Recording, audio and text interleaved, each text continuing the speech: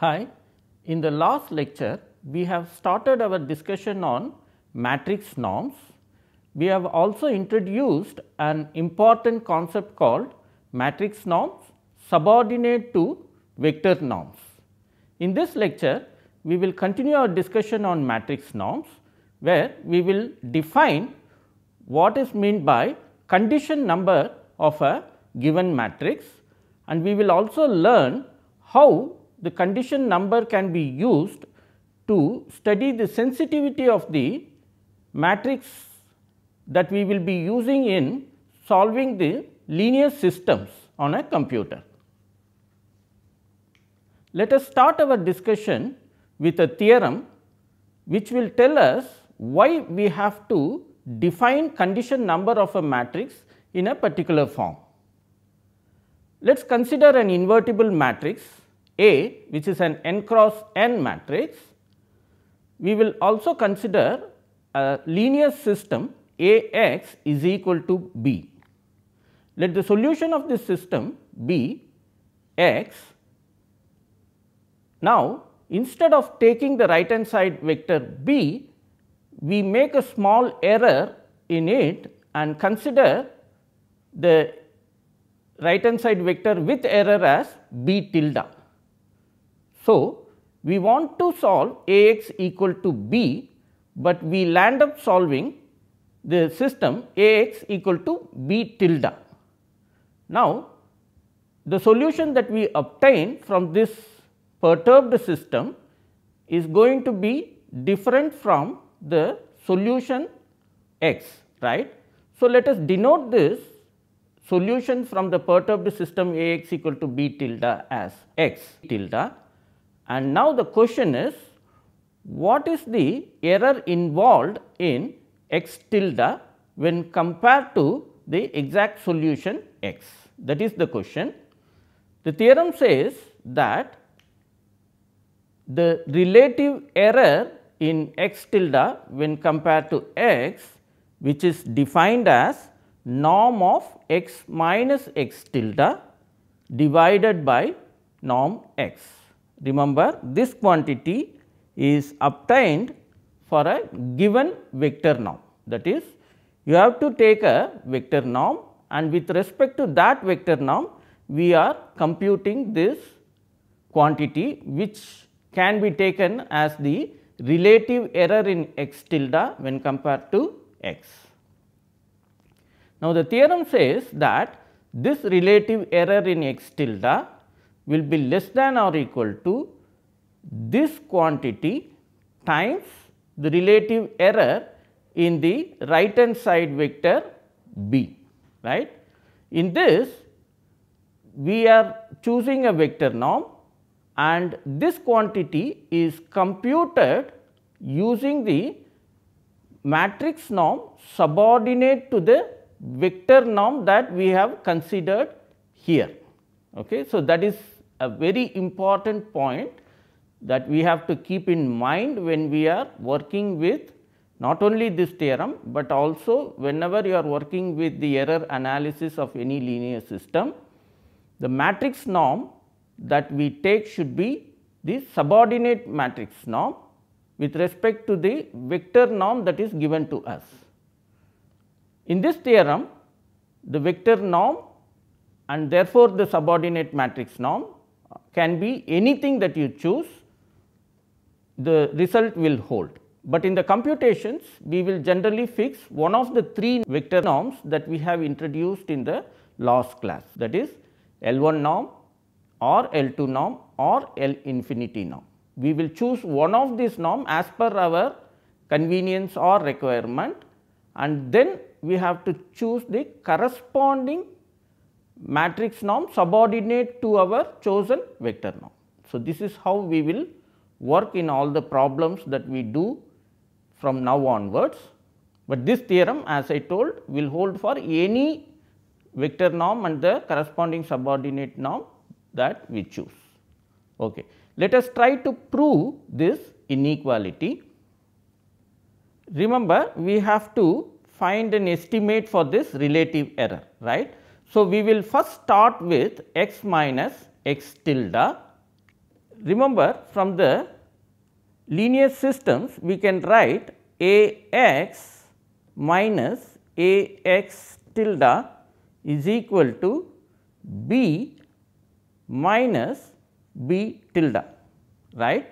From there we can write A into x minus x tilde is equal to B minus B tilde, right. Since A is invertible, therefore, we can write x minus x tilde is equal to A inverse into B minus B tilde. Now, let us take norm on both sides. Remember, this is the vector norm and this is also the vector norm, right. Now, you recall from our last lecture, we have proved an important property for the subordinate matrix norm, which says that A x, which is a vector, and you take the vector norm on that, then you can write this as less than or equal to norm A, which is the subordinate matrix norm times norm x, right. We have proved this inequality in the last class. Now, you see, you can just imagine this as A and this as x, and you can apply this inequality to get norm x minus x tilde is less than or equal to norm A inverse, because you have inverse here, into norm B minus B tilde, that is the vector here, right. Now, we have this in one hand, right. See, remember, we have to prove something for the relative error. So, we have norm x minus x tilde. Now, we have to divide both sides by norm x, that is what we have to do here now. Now, you remember, this is less than or equal to norm A into norm A inverse into B minus B tilde divided by B, right. But here we have x, but we want B tilde here, right. So, we have to somehow dominate this x by B here. How will you do that? Well, let us go back to our original system A x equal to B and take norm on both sides. Okay. Norm on both sides, you will get norm B is equal to norm A x. Now, whenever you see this, immediately our property should come in your mind, and you can write it as norm A x is less than or equal to the matrix norm A into vector norm x, right. That will immediately tell you that 1 by norm x, what I am doing, I am just taking this to the left hand side, and that is less than or equal to norm A, and this I am bringing to the right hand side, and that will come as norm B. So, this is precisely what we were intent to do. This is norm x divided by norm x was what we had in the previous inequality. Now, this part is less than or equal to norm A divided by norm B, right. Therefore, you can write this is less than or equal to norm A inverse into norm B minus B tilde. These are there already. Now, instead of 1 by norm x, we will put this, that is why I have this less than or equal to sign here. I have norm A divided by norm B, right. That gives me precisely what we want. I will repeat once again. What we are doing is we are taking this to the left hand side and B to the right hand side and writing this inequality. From there, we are getting what we want by putting this inequality into this. So, remember, first we have divided by norm x on both sides, and then we put this inequality here to get this, and this is precisely what we want to show. So, this is a easy proof, but the result is very important, which tells us that the relative error in the approximate solution when compared to the exact solution is amplified by this factor with respect to the relative error in B tilde when compared to B. That is the error you have committed in your input data, right. So, remember this theorem is only considering the error in the right hand side vector, right, whereas the coefficient matrix is taken exactly, but in practical situations we will have error even in the coefficient matrix, right. So, let us see how the estimate for the relative error in x tilde will look like when compared to the relative error in the coefficient matrix, and that is given by this inequality. Here also you can see that this expression is coming as the factor here. In the previous one also the same expression was there. So, that shows that this quantity, that is norm A into norm A inverse, is very important in understanding the relative error in the approximate solution of your linear system when compared to the exact solution. Okay. So, now how to prove this theorem? Well, it is not very difficult. We can prove it with a little mathematical manipulations. Let me quickly tell you, you can fill up the gaps. You start with this A x minus A tilde x tilde. This is how we have started our proof in the last theorem also, but now you see you do not have any error in your right hand side vector, right. You are now considering in this theorem that the right hand side vector is exact, but you have error only in the coefficient matrix. Okay. In the previous case it was the other way round. In fact, in practical situations we have error in both these inputs, but for the sake of simplicity we are considering these two cases separately and getting the inequalities. You can also combine and get an inequality, but that you can do it once you understand these two steps. Therefore, I am only doing these two steps separately. Okay. Let us start with this. Since the right hand side vector is same, you will have A x minus A tilde x tilde equal to 0, right. Now, what you do is you add and subtract A x tilde, that is A x, which is already there, minus A x tilde, which you newly insert into this equation. Then you add the same quantity and then you take A tilde x tilde, which is already there, equal to 0, right. That can be written as A into x minus x tilde equal to A minus A tilde. There is a minus sign here because you are taking to the other side, and x tilde, right. That implies, since A is invertible, x minus x tilde is equal to minus A inverse into A minus A tilde x tilde. Now, you take norm on both sides.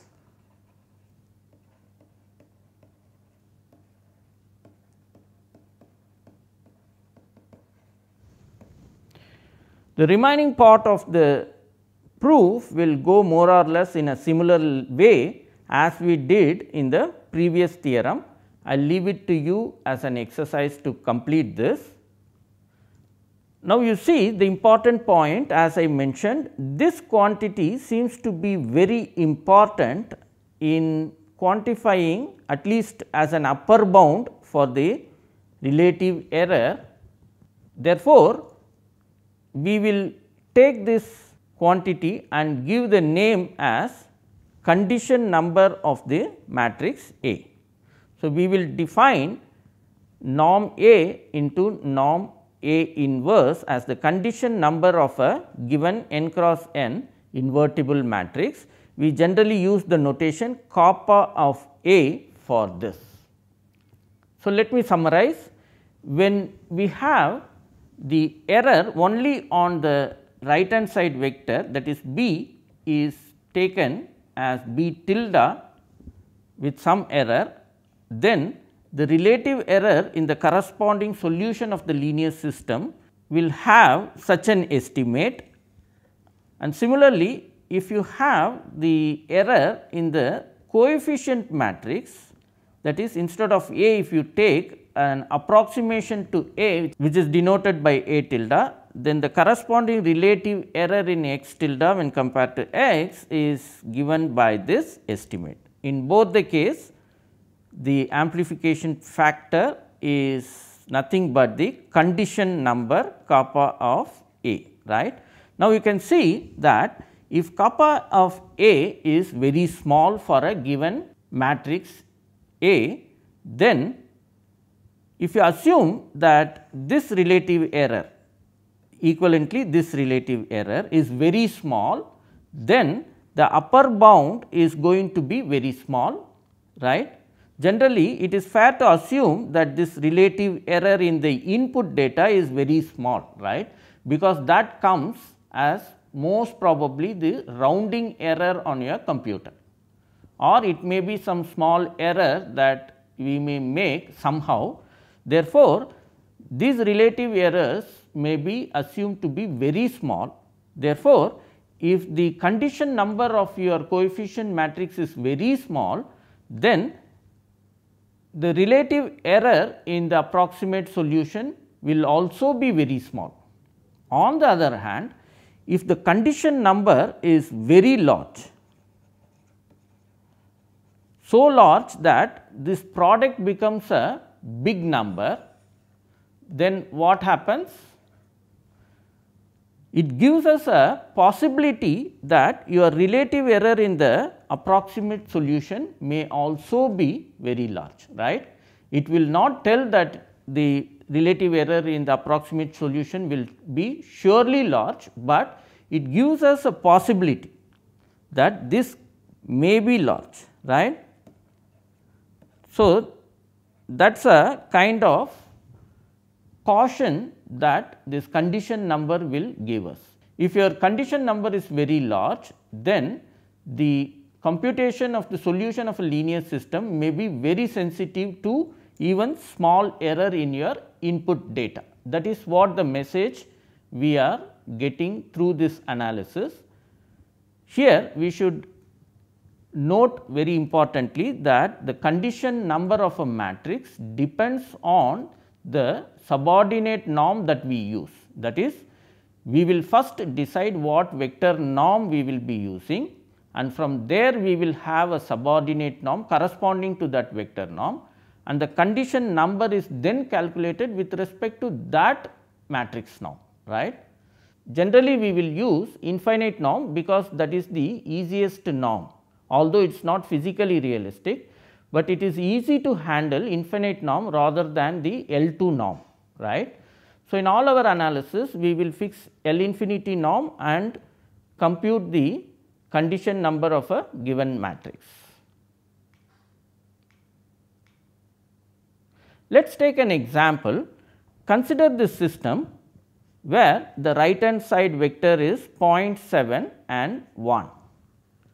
The corresponding solution is 0.1. Now, what we will do is we will make a slight perturbation in the right hand side vector, thereby we will consider B tilde as our right hand side, which is given by 0.69 1.01. So, this is slightly different from the right hand side vectors given here, right. So, we have made a slight error in our right hand side vector. Therefore, we are considering this system.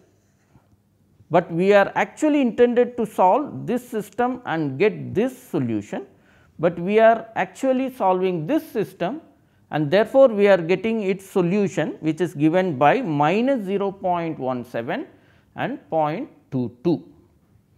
Let us compute the relative error in x tilde when compared to x and see how it looks like.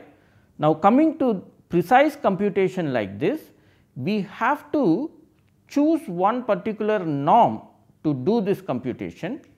As I told you, it is very easy to handle L infinity norm. Therefore, I will take the relative error in x tilde with respect to the infinite norm. Remember, infinite norm of a vector is defined as maximum of the components of the vector, its absolute value, right. So, this is how it comes. Now, if you take norm x minus x tilde infinity, that is going to be 0 minus of minus 1.75. Therefore, its first component is 0.17, sorry, it is 17 not 75, and the second one is 0.1 minus 0.22, that will give us 0.12, right, and therefore, this is 0.17. Similarly, infinite norm of x, you can see that it is 0.1, right. So, the relative error in x tilde when compared to x is given by 1.7, right. Now, let us see what is the relative error in the right hand side vector. The right hand side vector relative error is 0.01. Now, you see in percentage, you have made only 1% error in the input data, right. That gave us 170% error in the solution. So, that seems to be very bad. Therefore, the coefficient matrix in this system is very sensitive to the input data, right. Let us see what is the condition number of this coefficient matrix. The condition number of the coefficient matrix is 289. How I computed this number? Well, I have taken the coefficient matrix as 5, 7, 7, 10, and now I have to find the subordinate matrix norm of A. What is that subordinate matrix norm? That is subordinate to the infinite norm. In the last class, I have given the formula for this. So, you go back to our previous lecture and get the formula for this and compute this, and also you find the inverse of this matrix, and similarly you can find the subordinate matrix norm of the inverse of this matrix and find this number also, and then multiply both of them, because the condition number is nothing but norm A. Here we are taking infinite norm, therefore, you have to use that formula into A inverse, again infinite norm of A inverse, that will happen to be 289. So, you can see that the condition number of this matrix is pretty large, it is 289, and therefore, when you are working with a matrix whose condition number is very large, then you have to be very careful, because even if you make small error in your input, here we made a error in the right hand side vector. Similarly, you may make a error in the coefficient matrix also. Accordingly, it will also magnify the relative error in the approximate solution, right. A matrix with a large condition number is said to be ill conditioned, whereas a matrix with small condition number is said to be well conditioned. Such concepts were also introduced in the case of evaluating a function, a C1 function at some point in one of our previous classes, right. So, here the words large and small is in general very difficult for us to quantify how large it is and how small it is, because it depends on many factors. More importantly, it depends on the computational power. A more powerful computer can handle a very bad matrices relatively better than a small computer. Also, it depends on what kind of applications that we are working in. Therefore, in general, we cannot quantify what is large and what is small. Let us recall a very famous matrix called Hilbert matrix, which comes quite often in many mathematical models.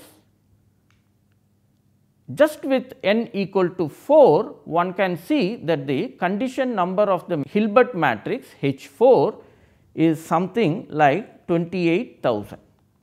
Now, you can imagine if a matrix of condition number is amplifying the error in the solution so much, what will happen to such matrices.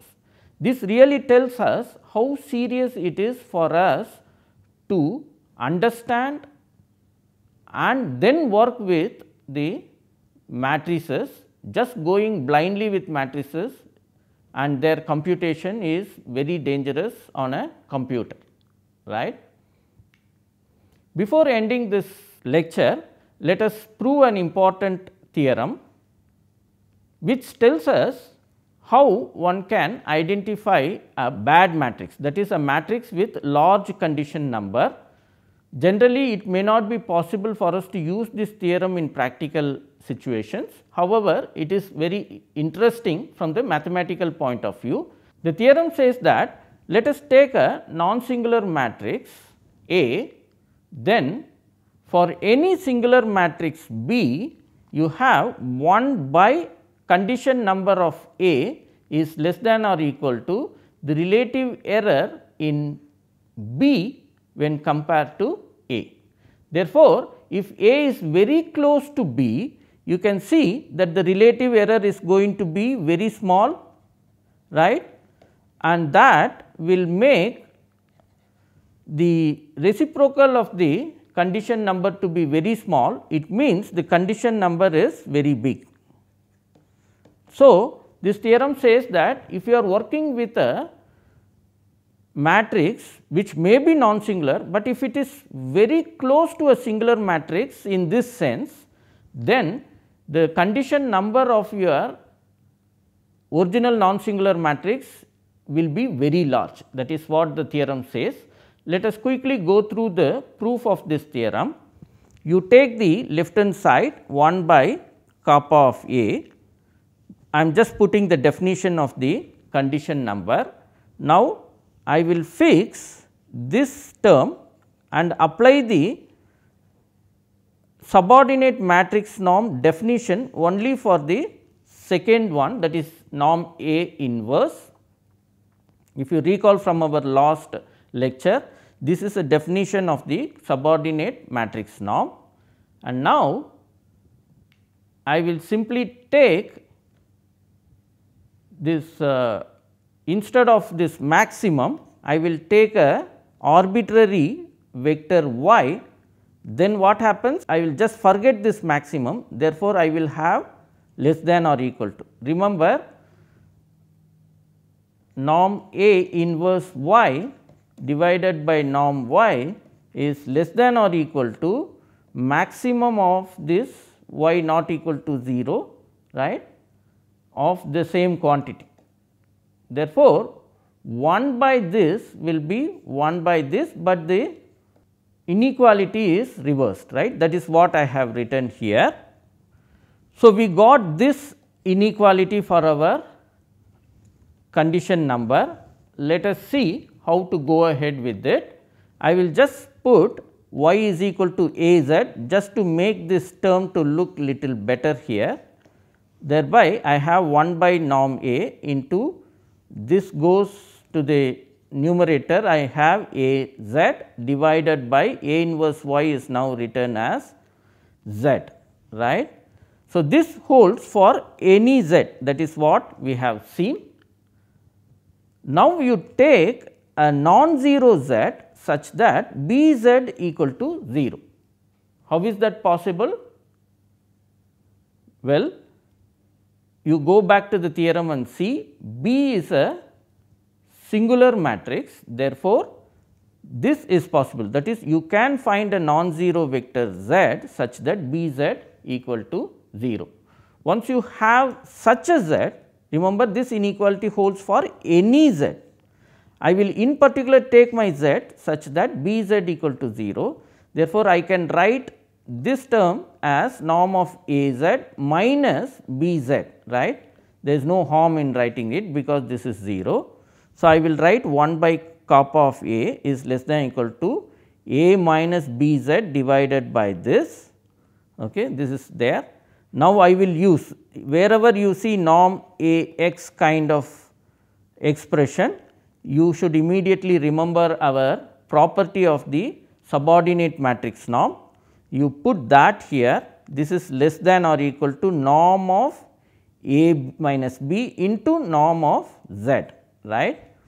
Now, z gets cancelled and you got what you want, and this is what the theorem says. Let us see quickly an example for this. Let us take the matrix B which is equal to 1 1 1 1, which is not an invertible matrix. Now, let us perturb the matrix B little bit by adding epsilon to some of its terms and call this as A. As long as epsilon is greater than 0, this is a non-singular matrix. Therefore, you can find A inverse for this. And now, what is norm A with respect to the subordinate matrix norm to L infinity norm, that is given by this quantity. You just go back to our previous lecture, recall what is the formula for this, come back and apply it to this matrix, you will get this answer, and similarly norm A inverse is given by this. Okay. Therefore, the condition number of the matrix A is given like this, which is in our case is given by this expression, and that can be greater than 4 by epsilon square. Now, you see if you take epsilon very small, you can see that the condition number of the matrix A is going to be very large, right. So, that is what is given in the previous theorem also. We are just cross checking the theorem that we have proved just now in this example. Just to be more precise, let us take epsilon to be something like 0.01, and that leads to your condition number of the matrix A as something like 40,000. You can also see that your matrix A is pretty close to the singular matrix B whenever epsilon is very small, that is what is written here. And consequently, if you just take epsilon going to 0, you can see that the condition number of A will in fact tend to infinity, right. So, this tells us that if you are working with a matrix which is very close to a singular matrix in the sense that is defined in the previous theorem, then you are likely to have very sensitive computation for your input data. So, in this lecture we have understood what is meant by condition number of a matrix and how to learn the sensitivity of the matrix in computing solution of a linear system in terms of condition number of a matrix. Thanks for your attention.